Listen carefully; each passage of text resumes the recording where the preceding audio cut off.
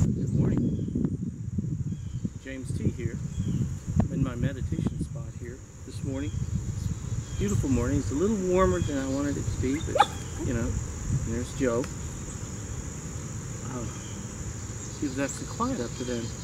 He was very meditation appropriate. Saturday morning. It was a long week. Some crazy things going on around town. Good and bad.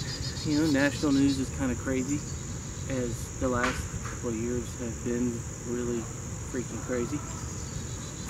But you know, hopefully your good news is all around you, and your life is going well. Update. I do have work temporarily, so I'm not completely unemployed. But you know, the search goes on, and you know, I count my blessings. I got a nice place, beautiful wife, good friends, opportunities to do really what I want to do. Right? We have a trip coming up to New Orleans in October. I'll do the full tour of New Orleans and show you all the creepiness of Bourbon Street and the coolness of Royale and what the Riverwalk is all about, and hopefully some really good music I can capture. And hopefully you guys will have a great week coming up. And I don't know. I'm just rambling.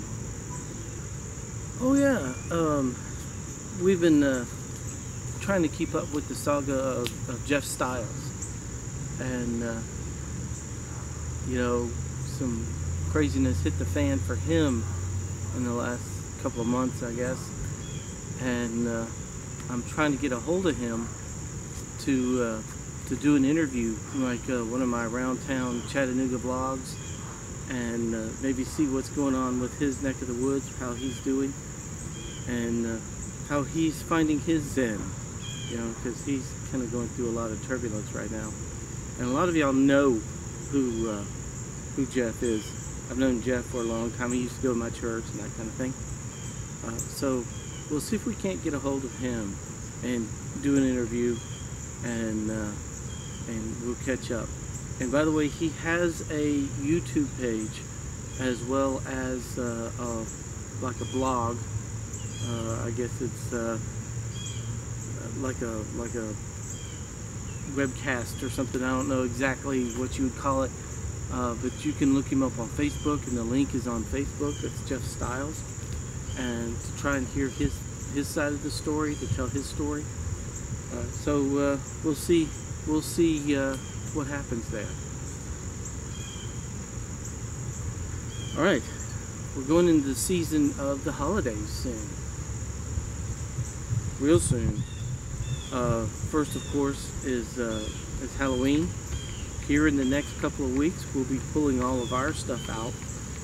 We have a big 8-foot spider, like a 12-foot ghost, some other little things, and lots of lights and spider webs.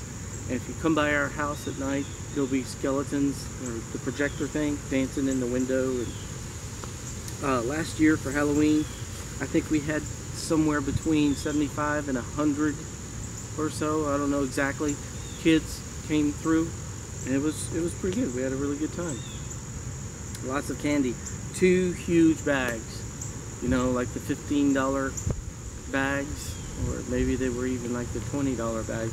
I don't remember, but it was a lot. It was a lot. Okay, guys. More videos in the future. We're going to do a bark box. The bark box is sitting on the piano right now. We're going to got another bark box coming up, and we'll try and do that one today. Although I won't get it out today. Well, more hummingbirds. We have hummingbirds everywhere. And we'll work on that here today to get some fun out there. And Joe's digging up the yard. Oh well. See you guys. Have a great one.